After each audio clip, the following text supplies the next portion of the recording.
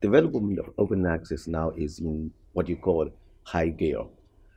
As a matter of fact, the former Prime Minister Wen Jiabao made a call in 2012 in the National Innovation Congress that all the information produced by public funding should be openly accessible. And this year, the State Council leadership also issued a directive that all the funding agencies should promote open access to public funded research results. And the Ministry of Science and Technology, the National Science Foundation of China, and the Chinese Academy of Sciences, as far as I know, are now all actively involved in developing policies to promote open access, including promoting the author depositing of research papers in institutional repositories or founders repositories, and the supporting the publishers, supporting the researchers to publish in open access journals.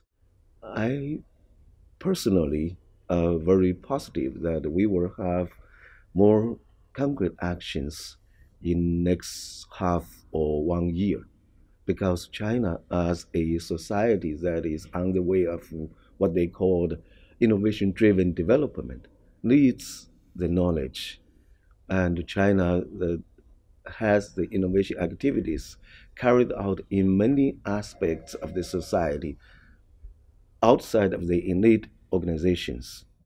I'm positive, but of course, we still have to work on that. And in this effort, we need and we welcome the collaboration from the publishers.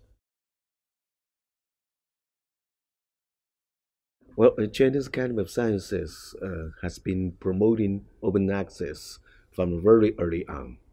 It was the first Chinese organization to sign Berlin Declaration, and it is now one of the uh, funding agencies for the Global Research Council's Open Access Action Plan.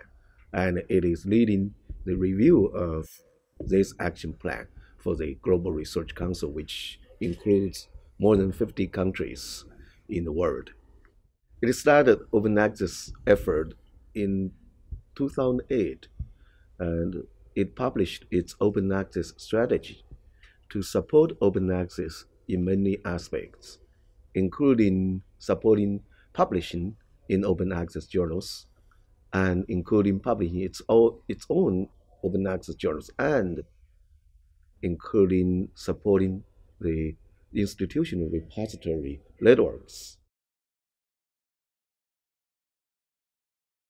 Chinese Academy of Sciences recognized the need to support its researchers to publish in open access journals. It has several measures to support this. One is that it allows its researchers to use research fund to pay ethical processing charges for open access journals. It itself supports more than 100 journals published as open access. And it's one of the first organizations in China to support institutional memberships for open access publishing. And that first started with BioMed Central. The reason we select BioMed Central as one of our first collaborators in open access publishing is that first, the academic quality. That is the most important consideration for our researchers.